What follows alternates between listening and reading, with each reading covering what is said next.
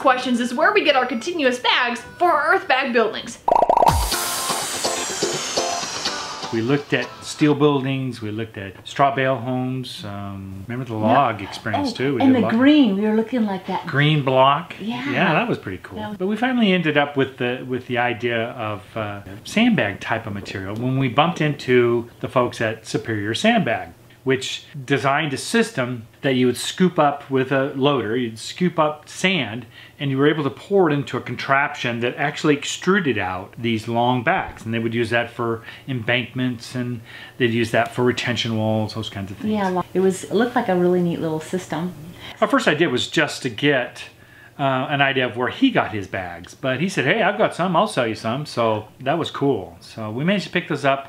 Cost us around $1,100 I think for that. Yeah, after shipping, and they, where did they bring them up to the exit or something? Yep, brought them right up to the exits on in a box truck, and we ran up there, picked them up, brought them home. And we got Bree's building done, and we got half of, or a portion of Garen's building done, a little bit done over here at the main house, and we ran out. Shortly after we purchased our earth bags, we tested it out on a small structure. Later, when we pulled it apart, we had to do it in small sections due to the heaviness and strength of it. It's taking this apart, this little tiny thing, is really difficult. And they have these big sections in here. I'll pull this out. You can see how tough this stuff is. It's just really, really tough. These sections are just, well, that's adobe.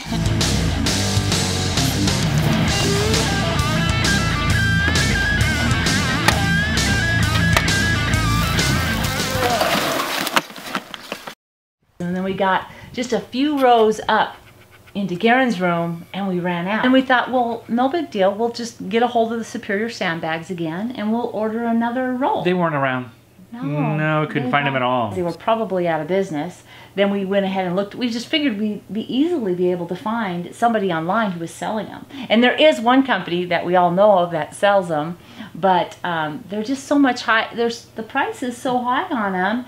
And kind of the point of doing these buildings is to be really cost effective and not spend a lot of money. To think about too, the individual bags, they're all sewn up, they're about 24 inches long. So we're thinking about making a purchase of those. It seemed like a lot more work. Continuous bags seemed easier. Yeah, and we were used to them. We'd already done a couple buildings with it. So we started thinking, well, let's keep going back farther and farther. And who produces the bags that companies buy that then breaks them into these bags? And that's when, of course, we landed on China. They had pictures online, and there were these huge rolls, which is what we were looking for. Yeah, it was really cool. It's like a continuous sock of a poly weave material that weaves together. We thought, well, what does it hurt? We'll just go ahead and email someone from this online company and just see what kind of things they have and if it's possible. And that's when we bumped into a guy named Denzel Fan.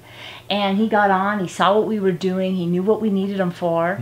He was excited about what we were doing, and he talked to his boss. They would do as small of order as they could to sell to us. And so he comes back and he says, okay, I can get you 20,000 meters. 20,000 meters. Can you imagine that? I mean, you'd have to take your shoes off several times to be able to count that up. Was it a meter is almost, what, 3 feet? And then you got 20,000, it's longer than that. It would be, of course, way more than we needed, but we thought, okay, then what we'll do is we'll just keep what we need, and then we'll sell the rest. It ended up being 10 rolls at around 2,000 meters each, which interestingly was about the exact same size of the bags that we ordered, the original bags that we got from California. We probably need about 3 of those rolls, so we would have 7 to sell and make up some of the money that we spent on this. So we thought, well, that probably worked out pretty good. We had to send 30% of the payment in. And it's not like you could just, do it on PayPal or a card. We had to go to a wiring service and have the monies actually wired to China. Yeah. It's like something you'd see in a movie, And it was a little bit scary because, sure, we'd seen the company online and we had been emailing back and forth with Denzel. We didn't even know if maybe it wasn't legit, and maybe we were just going to send this 30% into the black hole. So we knew it was a risk. We talked about it. And we decided, let's do it. He contacted us. He says, hey, the shipment has hit the dock in California. We want our 70%, and thank you very much for your business. We're going, we assumed they're at the dock. In LA.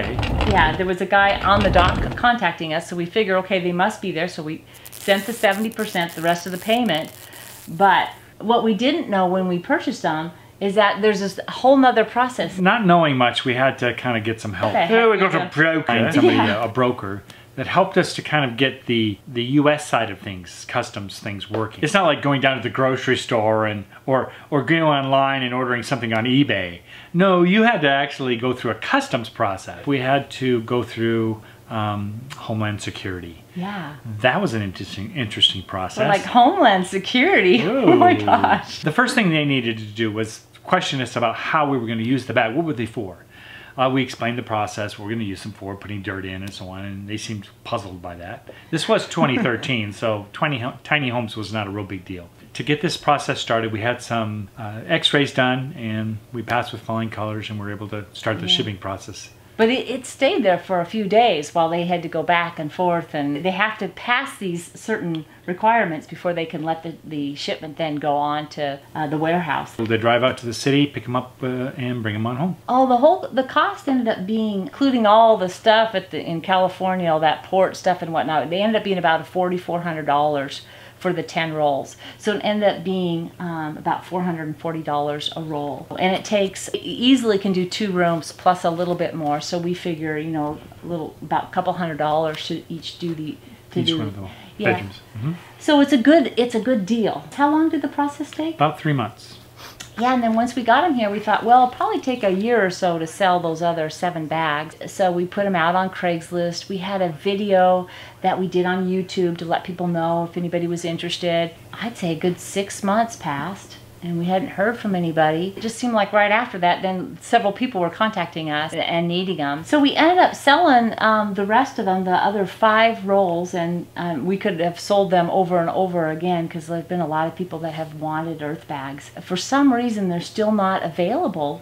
There's not companies around available. We might do it again. I think I'd like to try that Hyper Adobe next. Hyper Adobe can be fun. It's a new technology. Hopefully wouldn't require the barbed wire between the bags. Yeah. And our soil is a good soil that would work well with Hyper Adobe. That about wraps up how we got our continuous bags. If you found another company or another way to do it, please let us know down in the comments. I know we would like to know, as well as others, I'm sure. Anyway, thanks for watching, and we'll see you next week.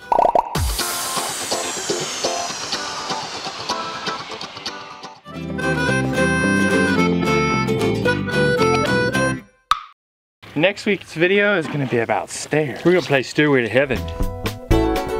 Our family moved from the city to the country. Thanks for taking part in our adventure.